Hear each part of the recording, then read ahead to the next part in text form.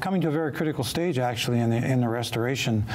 You may not have known this, but we've had the airplane up there since 2006. Okay.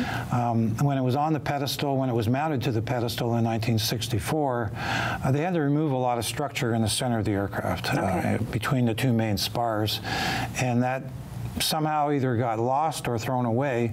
So when it was brought down on the pedestal after being up there for 40 years, there was a substantial amount of damage. We tried to give them some kind of cultural destination so they can get that experience, something they wouldn't normally get. Yeah. Especially, you know, some families like to travel, some don't.